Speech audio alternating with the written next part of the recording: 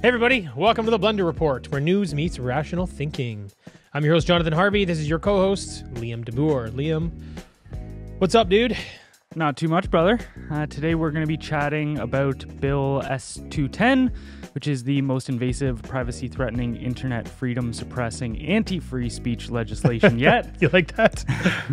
The NDP leader Jagmeet Singh threatening to end his coalition with Trudeau's Liberals, Elon Musk's accusation about Biden's immigration policy, as well as the UN saying that melting Arctic ice is a key indicator of climate change, despite it not actually melting. But before we get into things, if you wouldn't mind giving us a kind review on Spotify or subscribing to our YouTube channel, that would be greatly appreciated. All right, let's get into it. So first off, we've got Bill S210. So Canada is considering passing this bill, which would supposedly limit children's access to adult content online. However, it is being criticized as invasive and a threat to internet freedom. Introduced by Senator Julie Milvel-Deschênes, the bill aims to shield children from premature exposure to explicit content, but is deemed flawed. Critics, including privacy lawyer David Fraser, label it as a, quote, clear and present danger to internet openness. Concerns arise over potential requirements for government ID and facial scans for online access. So, Jonathan, where do you think this bill could go wrong? So I did a little bit of research on this. I'm going to have to do a little more because I think I'm going to do a longer format video on it.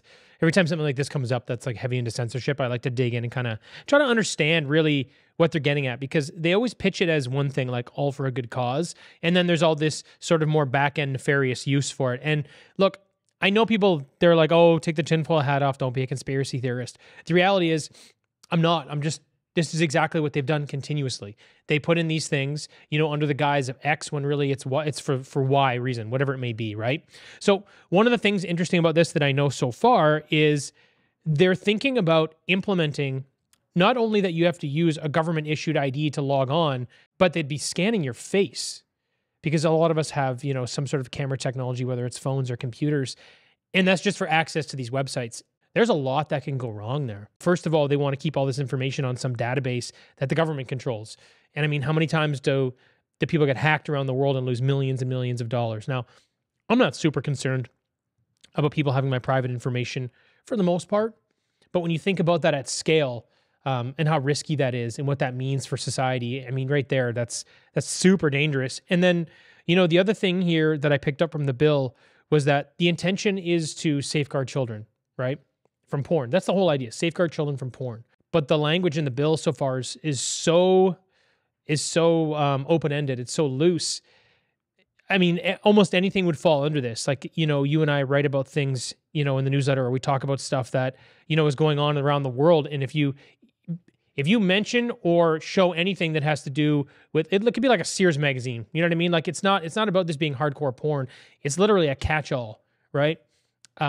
And my concern really is that this is just one more bill that they're putting in place to control the entire internet. You know, this is very much turning into China. And we say that and people think it's goofy, but like, if you kind of look at the playbook, we're just using different terms. We're doing the same thing. And one more thing that I did pick up on so far was for those websites that were not willing to comply. So something that you and I would do. You'll be blocked in Canada from people be able to access your website, which to me is wild. What else could go wrong? I don't know. What are your thoughts?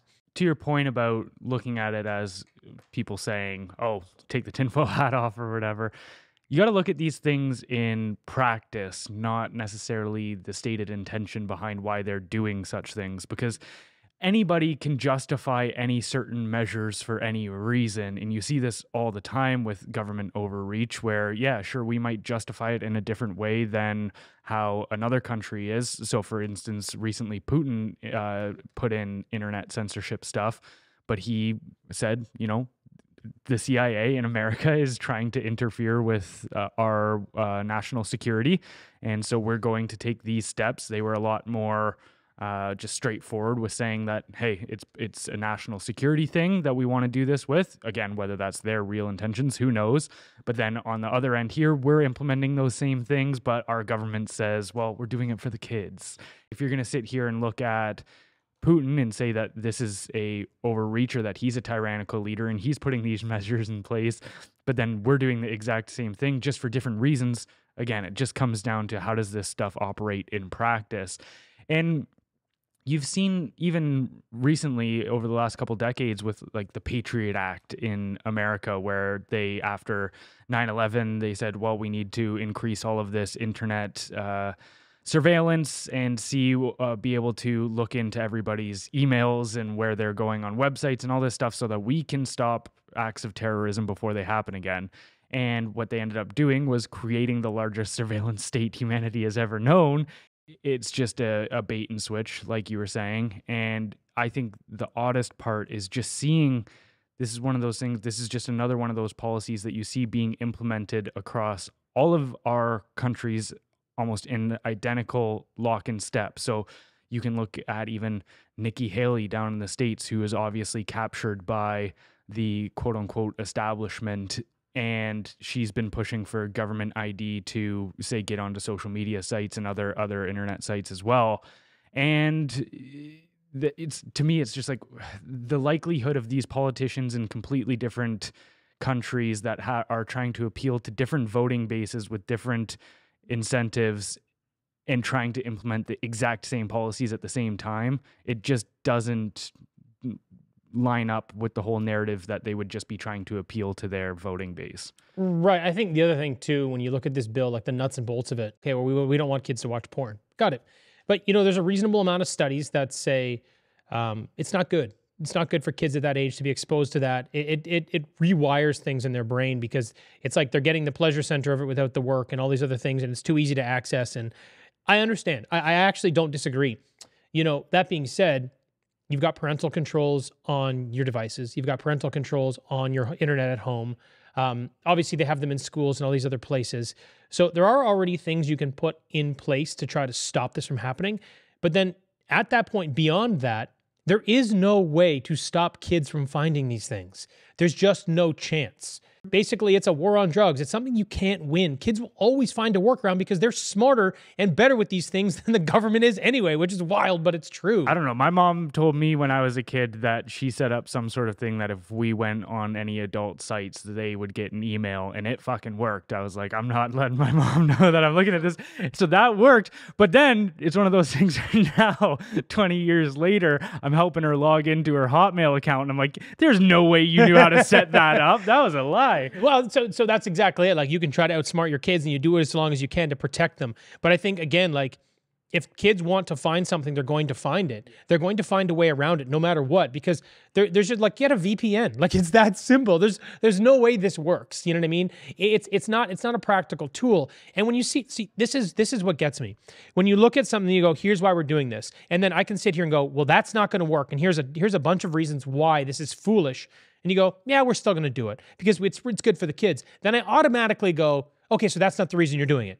Obviously, you're doing this for some other secondary, whether it be nefarious or not, reason. You're not being honest with us. And then, like you said, when you compare these policies to Russia, it's the same thing wearing a different hat, right? At least they're being honest with you. I don't agree with any of it, but at least there you're getting sort of the straight truth. And too, I do think there is something to be said about the harms that, like you were talking about, with the studies showing how terrible it is for child development. I also think even outside of children, like there's people I've spent time with before where it's just like, I can tell that you're a little disconnected in this space. Like that I think it does warp people's ideas of what an intimate relationship looks like. Well, you know what? There's actually, if you look online, like I don't look for these things because I don't need to. And I just, you know, there's enough people you'll see on Instagram, for example, that are getting promoted from some other account that are, I really feel like I'm guarding myself here. Like I'm not involved in this. I swear to God, I'm not. There's not enough Terry Crews in it every day. Okay. There's enough people that make a living off of helping young guys stop watching porn. It's become like an addiction for a lot of people that kind of fucks your brain up, right? And these aren't kids necessarily; they're young adults, but like it is a real problem, and I do think that it needs to be addressed. But once again, if you give it to the government to manage, it just becomes a state-controlled problem or solution. It's not a solution. It's just something that they're using for some other purpose. That's just exactly what it is. So again, I feel like it's frustrating. I feel like I never trust the government anymore, like at all. No. And I feel bad because like when you say that as a blanket statement, you sound like a bit of an idiot. You sound a little conspiratorial. You sound like, oh, Jonathan, there's still some good people out there. I know that there are good people out there. It's just that when you look at the amount of money they spend, I don't even know if they use 10% of our tax dollars efficiently. When you look at all the policy that passes, I can literally poke a hole in every single piece of legislation as to why it serves another purpose. So I don't know, man. I don't want to seem cynical. It's just just the way it sort of feels these days. I think it doesn't mean that every single one of the people involved in, say, these bureaucracies or processes has nefarious intentions, but I think a lot of them get captured by, say, the select few that would have nefarious intentions, and they buy the same line, hook and sinker as well. Of like, again, I've talked about this before, where in these authoritarian regimes, there's usually the inner party, and then there's what are called useful idiots. Right. And so it's like you have your select maybe 10 to 15 people in the party that really know what things are being pushed forward for. Yeah. But then it's like, okay, what are we going to tell all of our soldiers to tell the masses? Right. Yeah, no, I agree. I think a lot of people that work as a cog in the machine day to day are good people. You know, I don't think that they're doing it for the wrong reasons. I think they're like, hey, I got job security and I'm trying to do the right thing. Totally. It's not the individuals, it's the machine. The machine is poison. You know what I mean? It's just the result of all these tools they implement. It just seems to give them more power and take away our individual freedom. But I think it is one of those things where if you're involved in that system, you can't operate from a place of ignorance, because ignorance isn't an excuse. I'm not sure that I would say it's necessarily ignorance as much as they are having the wool pulled over their eyes, and not necessarily willingly or for a lack of doing their own research, in a sense of just going, okay, so imagine you work for the government, right?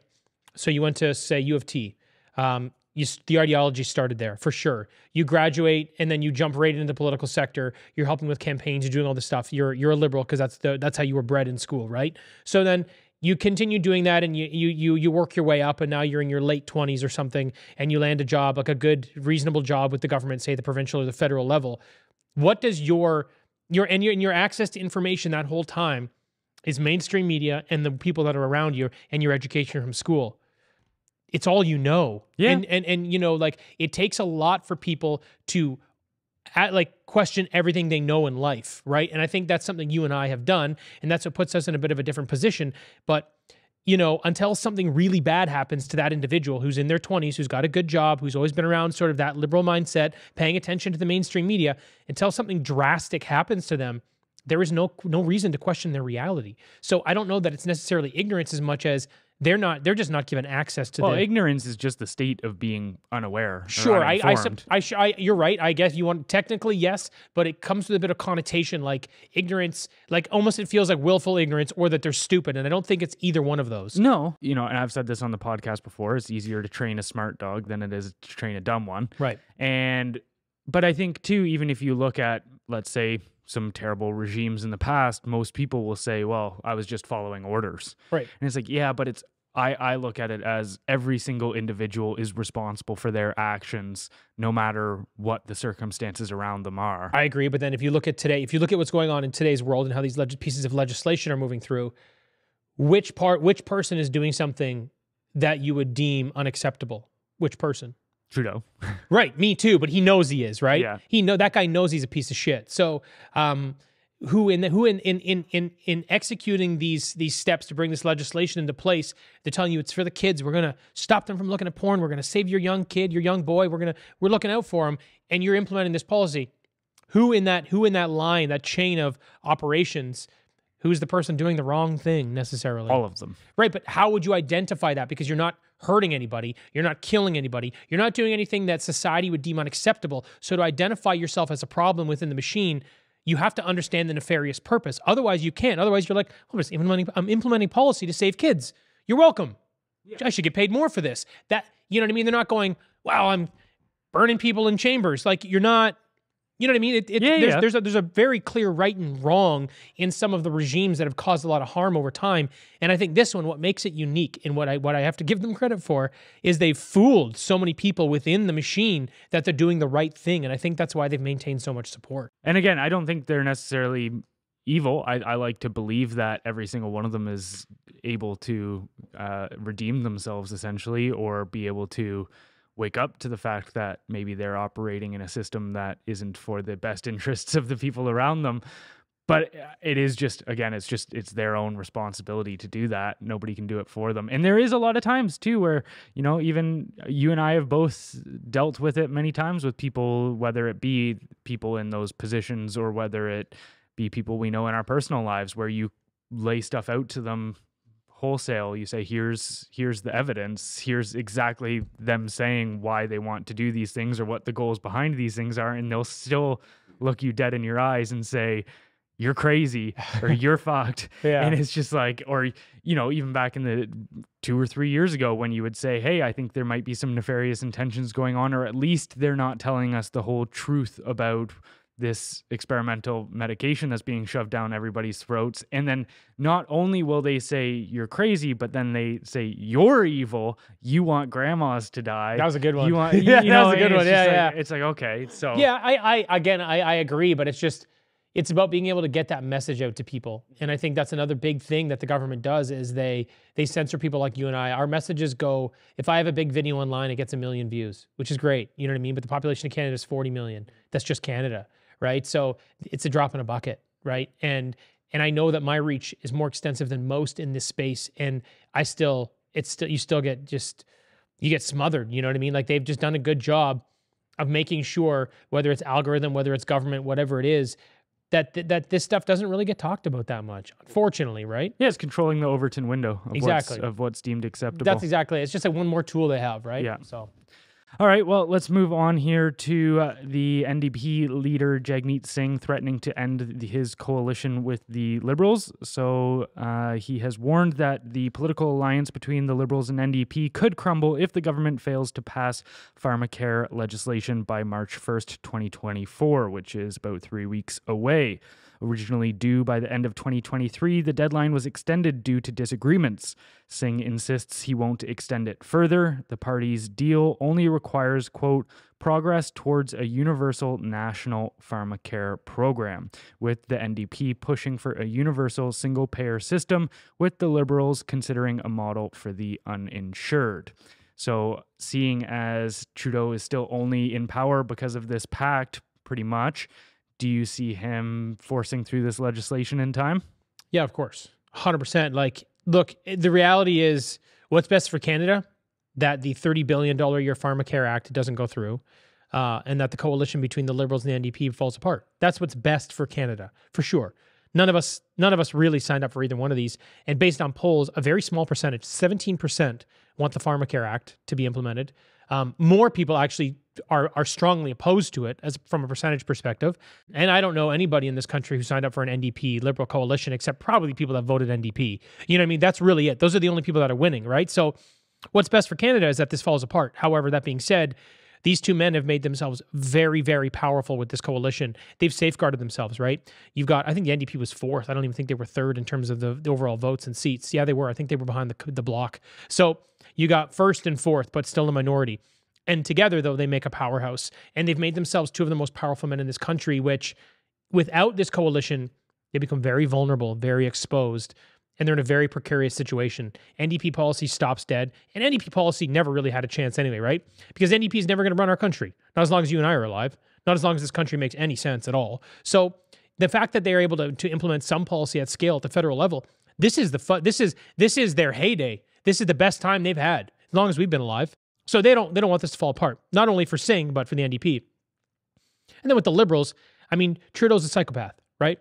And, you know, he's going to do whatever he can to hang on to power. This is just what they do.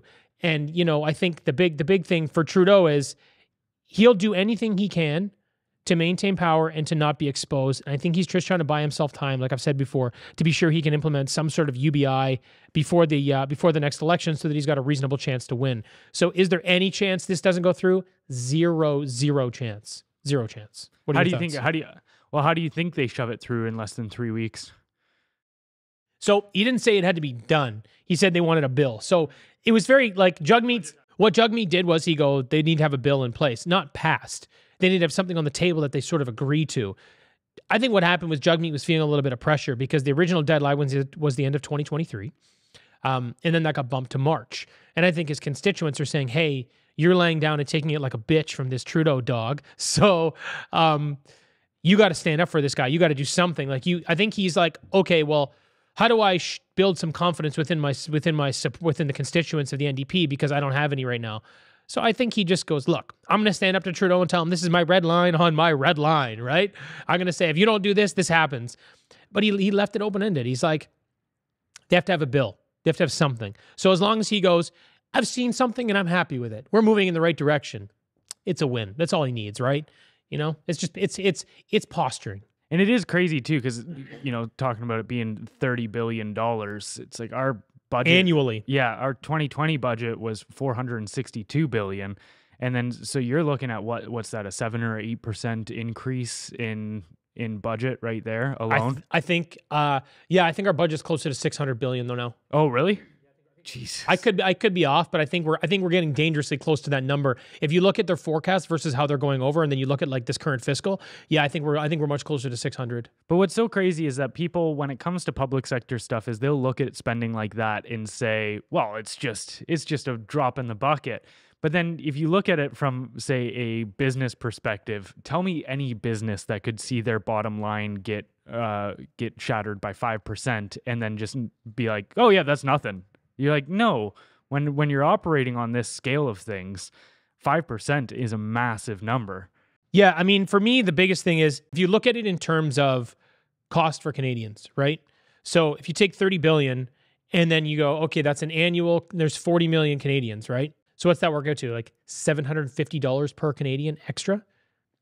Dude, it's every time you turn around, it's an extra. So, okay, so the carbon tax, an extra $700 per household. And now you look at this, an extra $750. And you're like, well, it's going to do this or that, or we're taking things from here and there. It's like, no, look, every time you turn around, it's something else that's costing you $300, $500, $700. Groceries are going up another $700 this year. And you kind of go, that's $700. No big deal.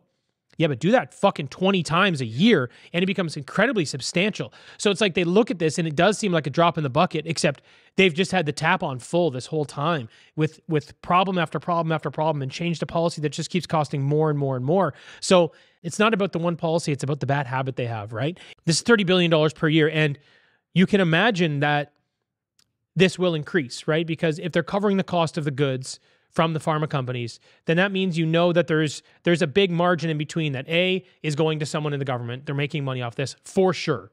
Like I said, I think 10% of our dollars get used efficiently. And then additionally, pharma companies are just going to charge more. They're going to go, oh, well, we'll just charge you American prices. Fuck it. You know what I mean? So it's just going to happen because you don't have to. If you and I go out and we need to buy cold medication, you and I will look at the prices and we'll buy accordingly. So there's competition. If there's no competition and this is just everything's behind a paywall covered by the government, what do you think is going to happen? Everything's just going to cost more. And everything then just going to come, more money's going to come out of taxpayer dollars. This is 30 billion year one. I think it's actually closer to 20 billion. I should chill the fuck out. I think it's closer to 20 billion year one, but I think they're forecasting it going up. I think it's 30 billion by the second or third year. And I think you see this turn into 50 billion, before the end of the 20s. The idea of just thinking that spending money will fix issues, just throwing money at the wall is going to make all these problems go away, is just asinine, because even like in October of 2022, the average wait time in an emergency room was 23 hours. And you're going, okay, there's obviously some system issues in place here right now, that it's not just a financial issue. It's the way that you guys are operating things.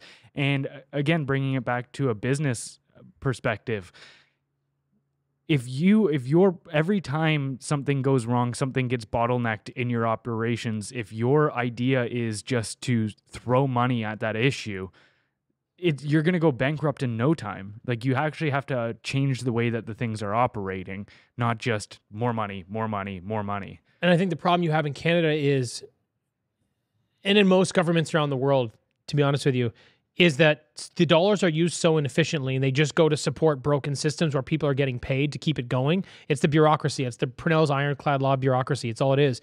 People are just doing whatever they can to keep the system alive so they can keep their job. It's like the homeless problem in California. It's the amount of money they throw at that every year continues to increase, and homelessness continues to increase. There's no solutions. And then you also look at this, like you try to overhaul a lot of these things, and they argue, oh well, it's going to be cheaper to patch it up than just redo the whole thing. It's like, look, down the road, no, it's not. But this is the problem with 4-year politics, right? The economy, the country, it needs a 40, 50-year plan, like a business. If you run your business, where like if you make a decision that doesn't work well for you and you could lose your job, like a prime minister could, have a vote called on them, then you're doing things every day just to keep yourself alive. You're not doing what's best for the country. The system itself is faulty from the top down. So again, yes, I blame the politicians, but equally I blame the system that they're playing in. You know what I mean? And I don't know how. I hate to say this because I always want to have a solution. I just don't know how you fix it. Like, you can replace Trudeau with Poilievre. You can even bring in Milei from Argentina. You know what I mean? But the thing is, like, he's already running into roadblocks. I just don't know how we solve these problems because the system we're working within is so damaged. It's a bleak perspective, but I am kind of the mind where you can't change the system once it gets this large, once it has its claws in so many different areas. It's one of those things where it's so tumorous at this point that you can't just get in there with a fine scalpel and cut these tumors out. It's like the host is going to die. Right. And I mean, all throughout history, it seems like this is kind of that cycle. If you look at times, it goes, people rally against, say, the system. It gets too oppressive, too large. It crumbles. People are happy because they feel like they've got a little bit more control over their lives. Then their lives don't get all that much better. So they start looking for somebody to fix their problems. And then they start giving more power to the government. They go, can you fix our problems? And then the government, now that idea is propagating, the government then just starts getting larger and larger until the cycle just starts and repeats and repeats. Yeah. The problem that I have with how society works today is I don't know how it falls and rebuilds. I don't know what that looks like. The only thing I can think of, and this is not great, is that it gets so bad that people want to have a more unified global government because the one that you're operating within is so damaged and so broken that salvation is found with, hey, we're going to run a leaner infrastructure from the top down on a global level. Don't worry, we're going to clean these things up. We're going to cut down, like, hey, we're going to share resources and share human resources. I mean, we're going to knock this down so your government's only a quarter of the size, and we're going to save you taxpayer dollars. And you know what? People are going to sign up for it. And then what the problem with that is? It's going to be good for about 10 years. And then it's going to start going down a really bad line. And then at that point, that's it. That's the end of the game. There's no way out if you've got if you've got a unified government under one system operating, whether it be a democracy or whatever political system is in place, you all know where they end up, right? So I don't know. I mean, I just literally thought of that right now. So I know it's not a complete thought, but I could definitely see it going that way. In Klaus Schwab's Great Reset book, he talks about how there's 3 aspects, which is national sovereignty, democracy, and globalism. And he says that we're entering a world where only 2 of those things can continue to exist. And so, you look at your options there. It's either the national sovereignty goes and you have democracy on a global scale, although I disagree with the idea that can even happen. Then you get rid of democracy and you've got dictatorships on a national level.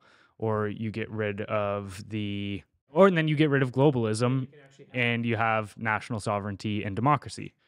So to me, I look at that and go, let's get rid of globalism. Yeah, easy. That's an easy one. Yeah, let's go. Well, in two, that's even, I'm not saying that there wouldn't be shockwaves from that happening. Again, we've even seen what happens when these supply chains get disrupted on a global scale, like even what's happening in the Red Sea right now, although that doesn't affect North America all that much, mostly just Europe and Asia. Inflation. Inflation, oil costs, stuff like that. Minor though, minor by comparison. Yeah, but then, or even just what happened during COVID, or what could happen, let's say in Taiwan, and then all of a sudden the West doesn't have access to microchips and semiconductors and stuff as easily as they do, and we can't produce technology like we do.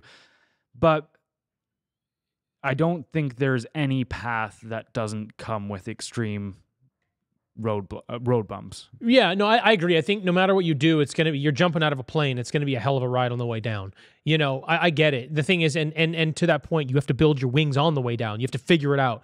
That's how it's going to be. I totally agree with you. I just feel like when you kind of look at those 3 things, I think that the hardest one to shake is going to be globalism because of the number of elite individuals, both politically and from a corporate perspective, that benefit so much from the system that's in place. And they have such a disproportionate amount of power and an ability to sort of change what's happening in the world versus people like you and I on an individual level that, I mean, I can't see it going away. No. I really can't. I want to, There's but I just can't see it. Yeah. There's too much incentive to keep it the way I it feel like is. there's going to be great little pockets, and that may be where people like you and I end up, where we go to places where we're like, hey, okay, well, you know, we'll move to a small country that maybe we can have that kind of life. You know, I picked Costa Rica as example. To be honest with you, I don't know enough about it, but I know it just comes up all the time in conversation with people.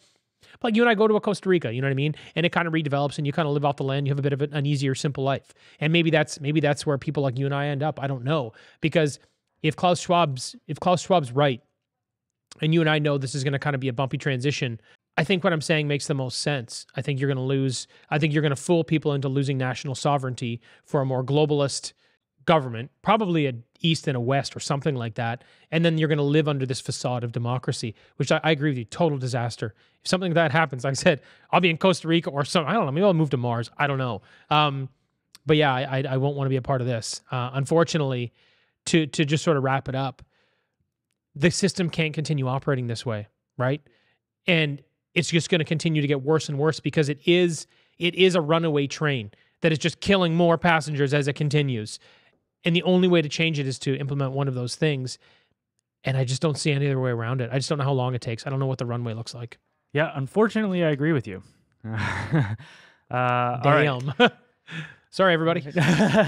This kind of heads into that idea of getting rid of, say, something like national sovereignty, though. So Elon Musk's accusation about Biden's immigration policy, which is he is accusing Biden of deliberately allowing illegal immigrants into the U.S.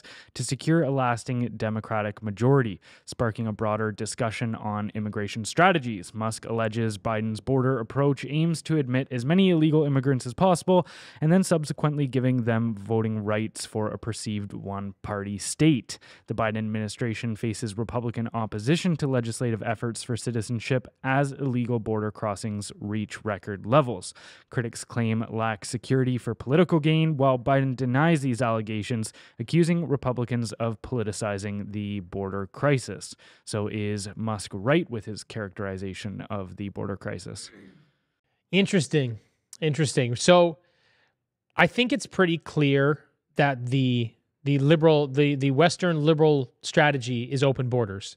Just look anywhere you want in the West. It's exactly what's happening. Now, I did a little bit of research on this, and there's a study done from 1980 to 2012, and that study done basically said, I don't want to skew this, but the idea was for every percentage increase in immigration, you have a decrease of 0.42% in Republican votes. I know this is U.S., but this was done over 42 years. This was 6 election cycles, I think it said.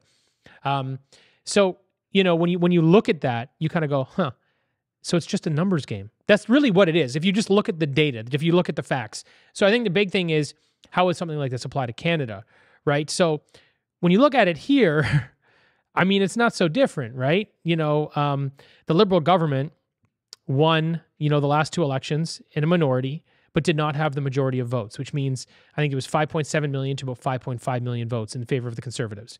So you already know the Liberals are like, okay, uphill battle. And we've seen the Liberals decline in support substantially since 2021.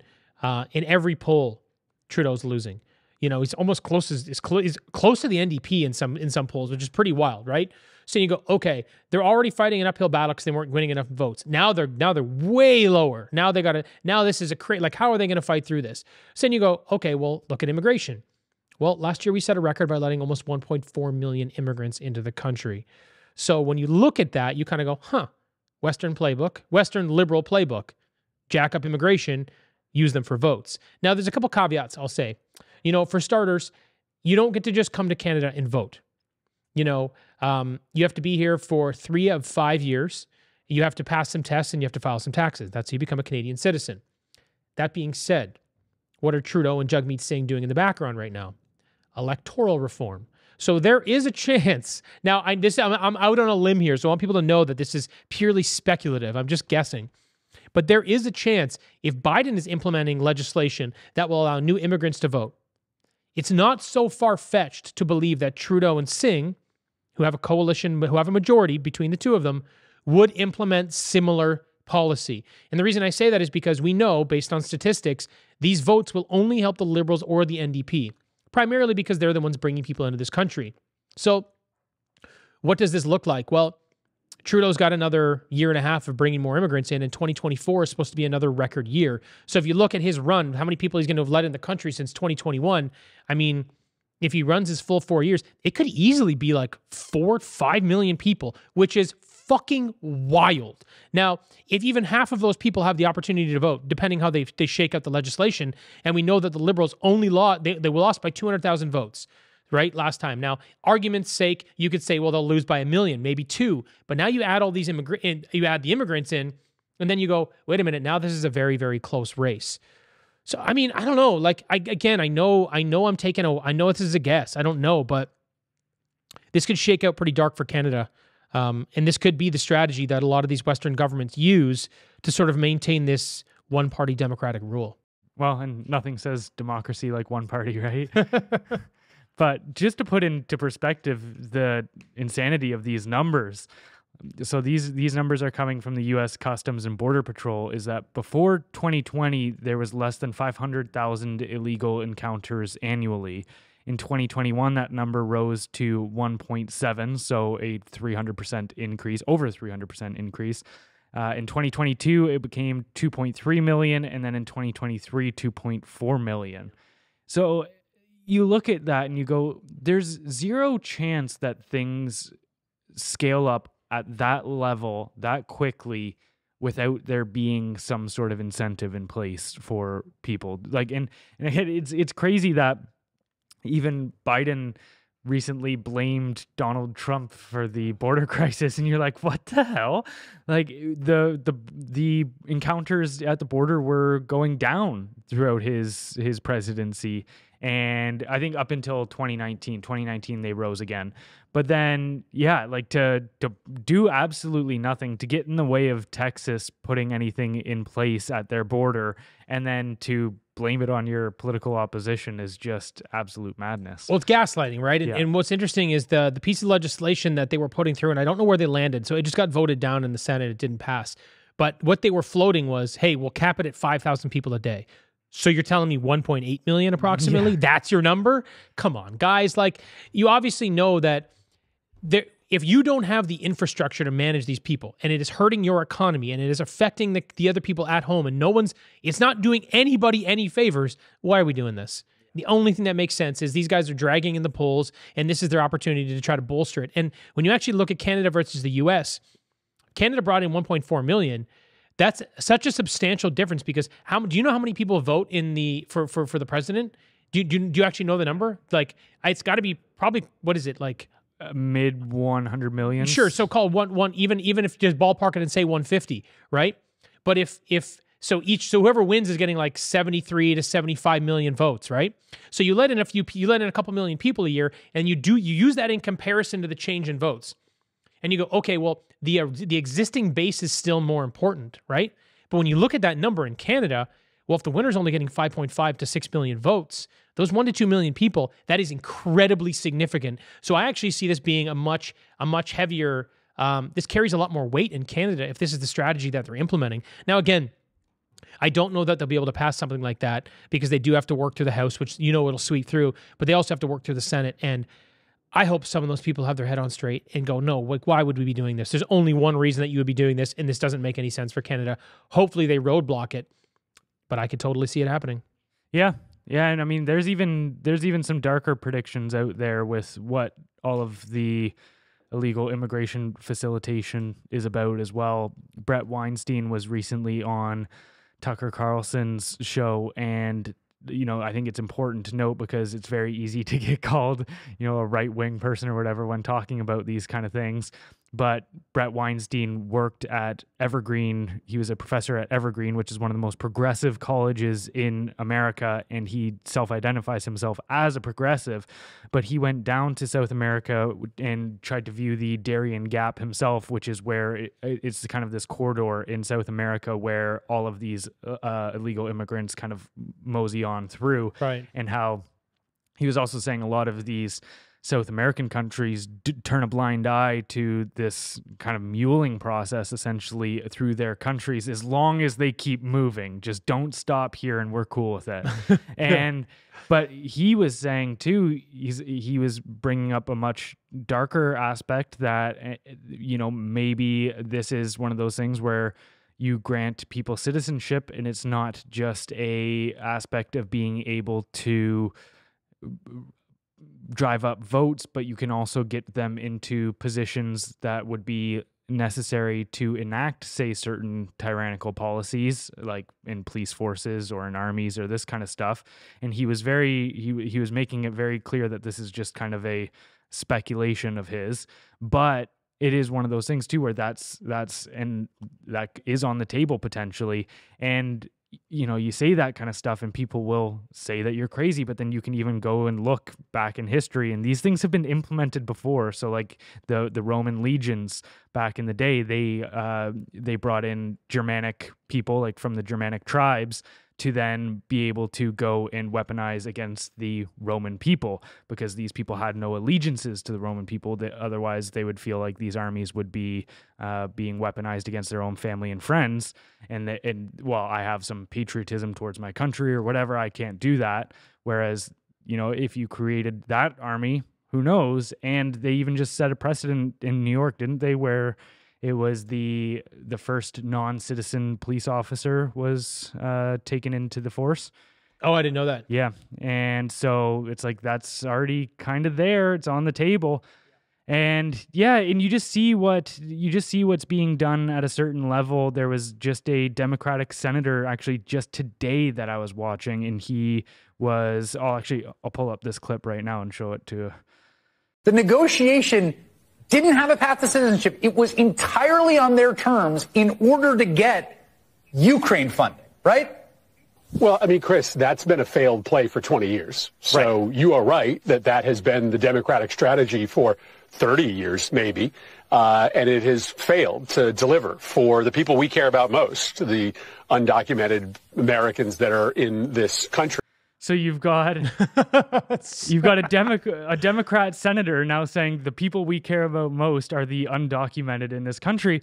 And then look at what they're doing in some of these areas like New York. You're seeing them empty out schools, telling kids that they can't go to school. Yeah. That I recently saw a clip of somebody, there was a African-American community center that was being turned into migrant housing, and one of the guys from that community was standing out front at all these cops being like, why won't you let me in?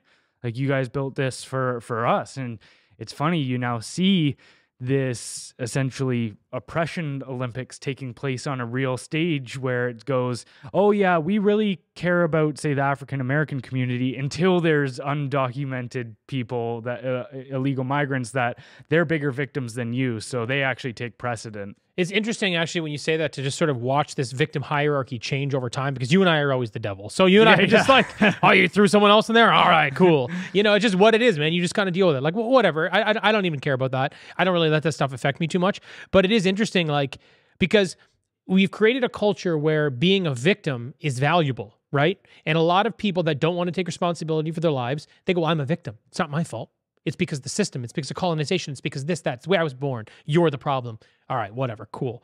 But when there's now someone else that's more of a victim and more of a victim and more of a victim, and now, you know, like, you kind of look at that and you kind of go, I don't know, like the African-American group, they're like, you know, 4th or 5th on the rung now. You know what I mean? You look at the LGBT communities, they're not first anymore either. So you're kind of like, it's going to create this, in my opinion, and I'm hopeful that this is what it does. I'm hopeful that it just starts cannibalizing itself. Yeah. You know, and then the system starts to fall apart. Sure. Yeah, because the thing is, this is how you start waking people up. When the government, because the thing is, these changes in culture are primarily, or a lot of it is driven by the media and by the government. They're the ones that sort of bolster these things or give them a push, or they pitch the narrative, right? So when you start seeing like, okay, now the new migrants or the refugees are the lowest on the rung in terms of, or the highest, depending on anyone, victimhood, sure, right? They're in first place.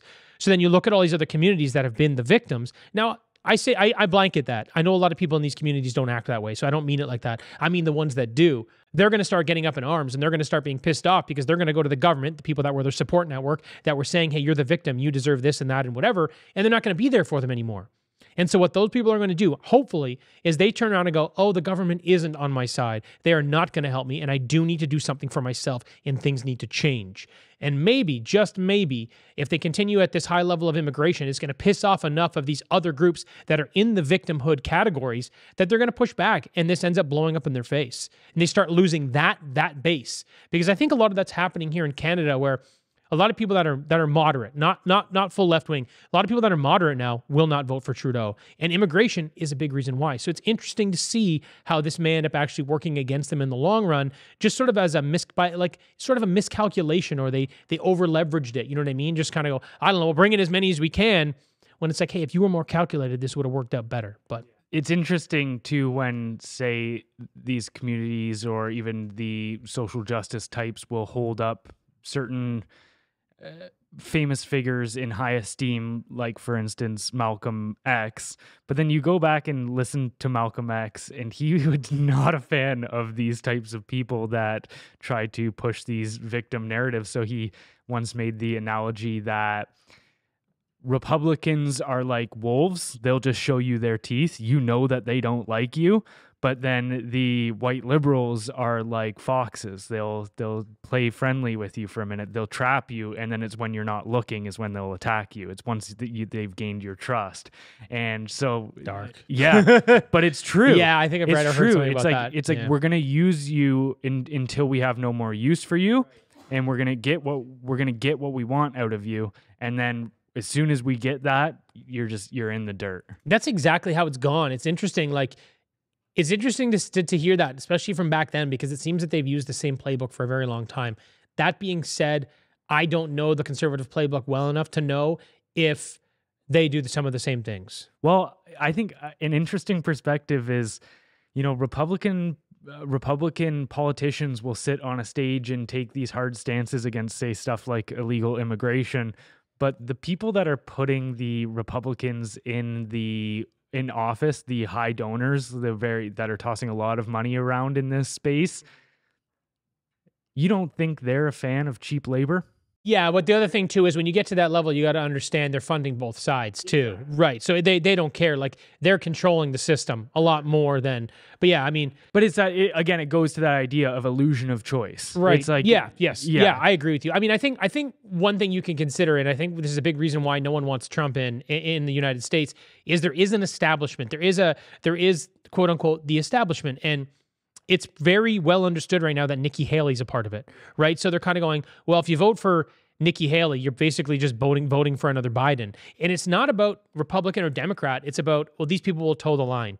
And it's interesting for me because I have never seen, in my short career paying attention to these things so deeply, over the last 5-7 years, I've never seen this where the party like Vivek, Trump, DeSantis, everyone has turned on Nikki Haley, and they're like, she's just a part of the system. You don't want to vote for her. They're basically saying, hey, like, I've never seen them identify that. I've never been like, hey, we're all like, usually it's, well, it's Republicans or it's Democrats, and we're not on the same team. And they're like, no. She's on the same team as these guys. And I've just never seen that sort of cross-party exposure, if that makes sense. I know I'm kind of butchering the idea. I don't know if you know what I'm trying to say. Yeah, no, I know what you're saying. And I agree that it is kind of the false alliance is being shattered. Mm-hmm. Well, and maybe it is because there is starting to get some outsiders into those areas before. If you look back 10, 20 years, 30 years ago, there was no outsiders. There was nobody taking anti-establishment lines. But now that we have access to a lot of information, that is, people boogeyman it as populism, playing to the populist idea, but you are starting to see some of that come up where it's, hey, these systems aren't working in your favor, and we're here to try to fight against the system on your behalf. Yeah. That wasn't necessarily a thing that you would see on a debate stage before. So I think it's more so that it's 20, 30 years ago, they were all just Nikki Haley's. Yeah. No, I mean, that's actually a really good point. I agree with you. I think the one thing I'll give Trump credit for is that he did bring that, he brought that option into play. He brought the reality that you could push back against the establishment of the system, and maybe you could make a change. And that seems to be the way of the Republican Party these days, which is good. Not for nothing, like, I'm not a big supporter of Trump and the type of individual he is. But I have to give him credit there, like for sure. Like that's Well, I'm not a fan of Trump either, because I think you look at even just he said he was going to walk in there and drain the swamp, and you go, you had 4 years and you did nothing meaningful. It seems to me that he has this idea where he can just put certain people in place at the top of these institutions, whether it be the FBI. It's like, oh, the FBI is a problem, but if I just put somebody that's aligned with my interests at the top of the FBI, then that fixes the problem of the FBI. Yeah, and I mean, I think what happened though was Trump got in with that idea and then realized how the system's actually built. So I think this is another one of those things where he did try to do that. Now, he did bring people into his party that were not aligned with his vision. That was his own stupidity on that particular issue. But he did get in there and he did try to make those changes. But I think both he and the Americans figured out two things. First of all, holy shit, this whole establishment is gentrified and you cannot break it down if you want to as one individual person. I think they learned that. But the other thing they realized is that you can actually get in there and try to shake it up. And look how they treated Trump. They ostracized him. They tried to impeach him. They did all these other things. So all that says to the people, they go, oh, this is real. This is a very real thing, and we need to try to make a change. So now it's at least exposes them. Yeah, it's like I don't think he did anything I don't think he did anything meaningful to get in their way. No, but I think he did expose them. Actually, Vivek is great at talking in sound bites, and he had a good sound bite where he was saying that Trump walked in and flipped the log over and showed all the termites, and he said, "I'm bringing the pesticide." Yeah, perfect. But it is one of those things where it's like, okay, now it's at least in the open. Yes. Now you understand how these things operate. I don't think Trump was the guy to deal with those. I don't think he is again either. But I think it's kind of like you think about it like the way I see trying to break this system down is think about it like a 10 to 12 round boxing match. That's kind of what it is. The first round, you get in there and you feel out your opponent, you see what they're made of. That's what Trump did. He kind of showed us what they're capable of, what their tools are, and what's going on. Now you got to get in there. Now that you have that understanding, and now you have to take a bit more of an offensive and try to fight back. But again, I think it's going to take a lot longer, and I really don't think Trump is the guy that's going to make the substantial difference. However, you talk about flipping over the log. I can see him rolling it over a few times while he's in there this time, stepping on a few termites, making a bit of a change.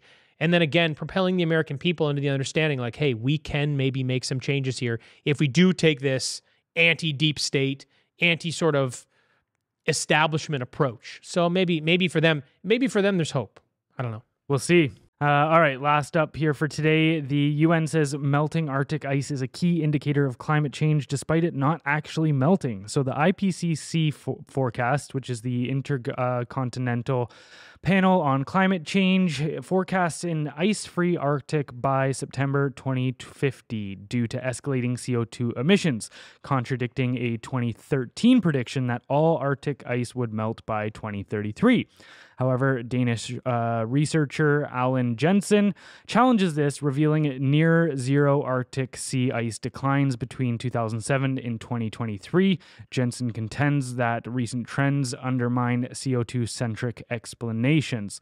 So what he went on to show was that throughout the 1979, CO2 concentrations were 337 parts per million, and the ice extent was 2.72 million square miles.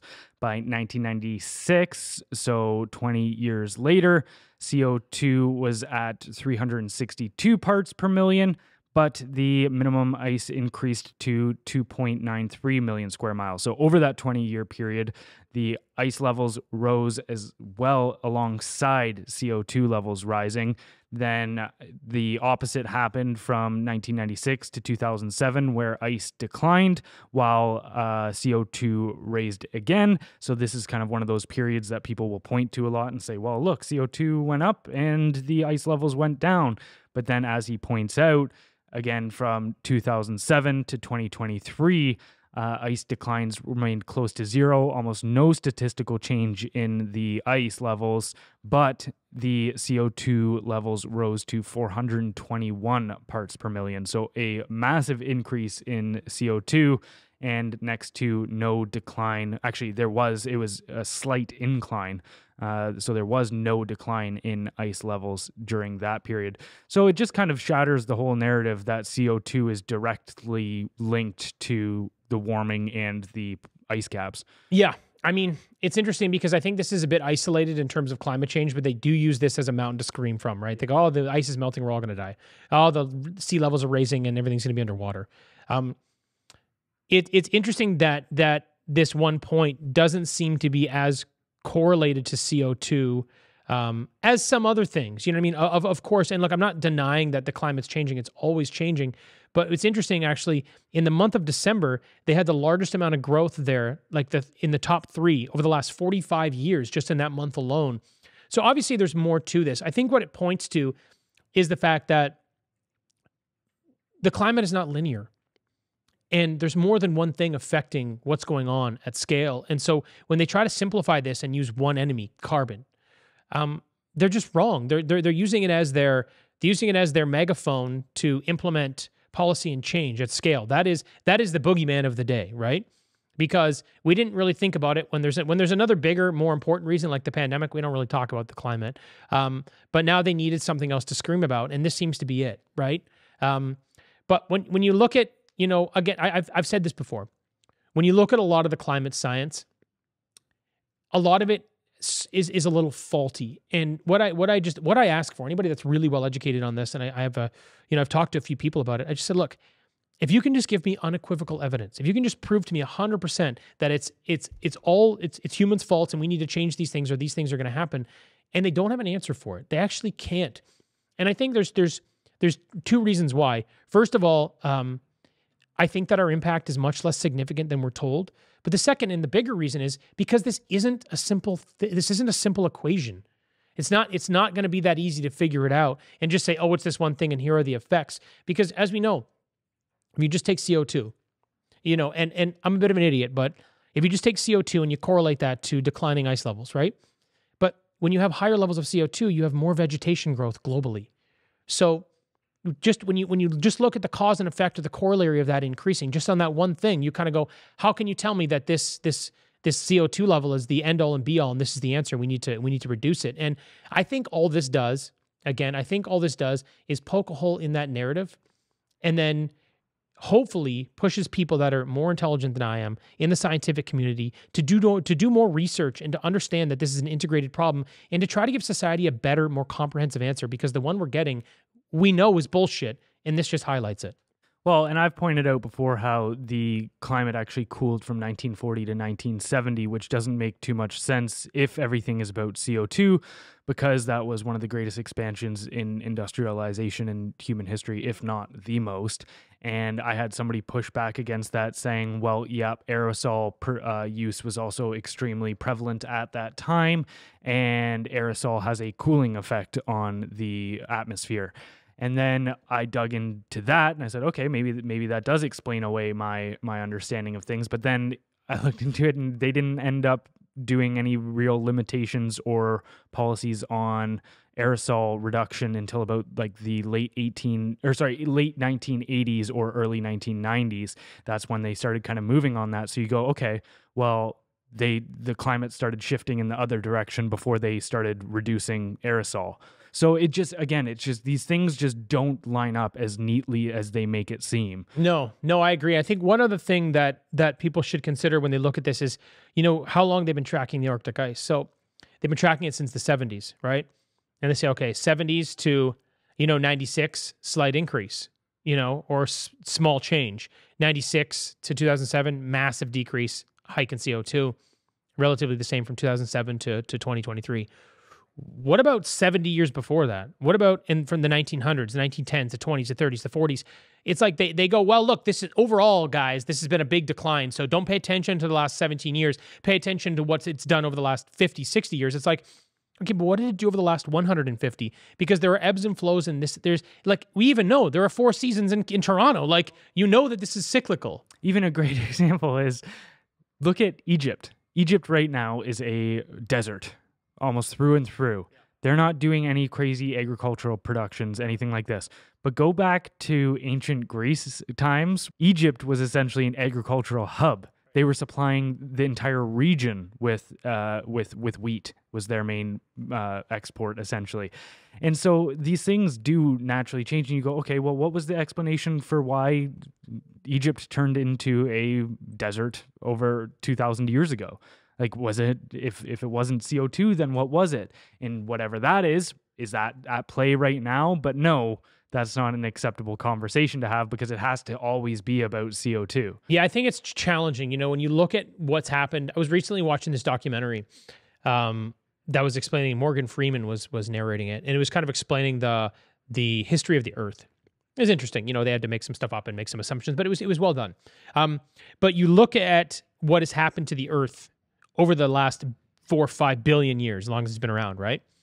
And you look at how it's gone through different ice ages and changes, and it's been a hotbed, it's been cold, it's been uninhabitable, all these other things, and it's given life to so many. It's had all these different extinction level events, and you look at all this, and you kind of go, billions of years. We're trying to pretend like we understand what's going on because we're tracking the last 70 or 80 years, when this thing's been around for billions of years. Guys, come on. We're a drop in a bucket in an ocean. That's all this is. Like, we have no real idea. This thing is so much more significant. It can do so much more on its own and has so much more of its own history. I just think it's foolish to be like, well, we've got it all figured out. Like, what a fucking humanistic thing to do, eh? Humans and scientists, we've got all the answers today. Guys, 10 years from now, you're going to say we were idiots 10 years ago for the things we were thinking. Obviously, this is just the way it goes. And for them to be like, well, for the last 70 years, this is what's happening. We've got it all figured out. No, you don't. You don't. I'm sorry. No, you don't. Obviously, based on this information from today, no, you don't. And I think something important to point out is, I think the reason they keep putting their predictions so far out into the future is so that they can implement things now to deal with these issues that will take place 50, 100 years from now. But they very well understand that 50 to 100 years from now, you're going to forget about the predictions they made today and not be able to measure against. So look at, like, even the executive director of the UN in 1982 said, inaction will cause, by the turn of the century, meaning 2000, an ecological catastrophe which will witness devastation as complete, as irreversible as any nuclear holocaust. It's like, well, we're still here 24 years later. David Vinner, the senior research scientist in 2000, said, within a few years, winter snowfall in the UK will become a very rare and exciting event. Children just aren't going to know what snow is. And then a Pentagon report in 2004 said European cities will be plunged beneath rising seas as Britain is plunged into a Siberian climate by 2020. You're like, it just changes. Oh, that's what I mean. Like, they've continued to tell us the world is going to end every 10 years since like the 50s. This is what they do. This is just their strategy. I mean, this particular issue alone, they said that the UN said the Arctic ice would be gone by 2050, right? They said no more ice, except, 10 years ago, they said it'd be gone by 2033. So they just jumped that. And I forget the exact date, so I'm not going to reference it, but I know there was another one before that where there should already be no ice in the Arctic, right? So this just ongoing bullshit narrative with no strong science. And now we look at the actual data and we go, oh, it's the complete opposite of what you're saying. Cool story, bro. All right, anything else you wanted to add for today? No, that's it. Thanks for listening, everyone. Well, if you did enjoy today's episode, don't forget to head over to our website, blendrnews.com, BLENDR news.com, to sign up for our newsletter. All right, we'll catch you later. Bye, everybody.